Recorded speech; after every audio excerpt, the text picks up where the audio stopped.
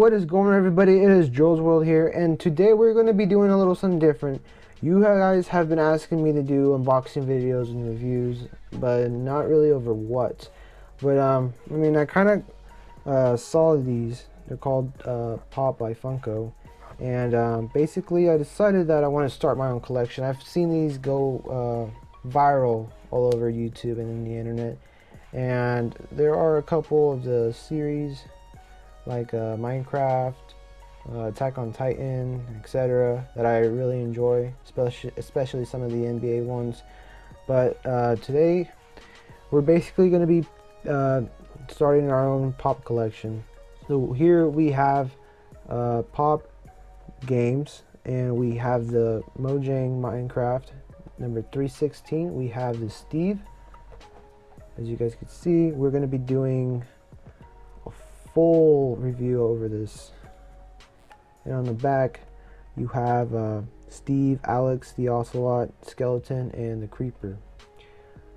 So now that's what the box looks like. Now we're gonna open the box and actually see the figure.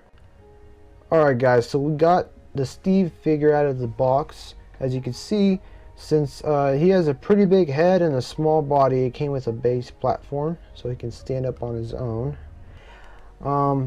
Right off the bat, he is pretty light. You can see there's articulation in his head. It moves 360, and pretty much basic. There's really nothing special about it, although the paint looks like to be a little worn off on the side. And I like the eyes. His body overall is pretty small, and you can't move his arms, can't move his legs. I think you can, but he has his stone pickaxe in his hand, and that's pretty much it, guys. This is my very first review over a Pop figure. I do have more that I will be doing reviews on. If you guys enjoyed the video, please give it a like. Don't forget to subscribe and share it with your friends, and I'll see you guys next time.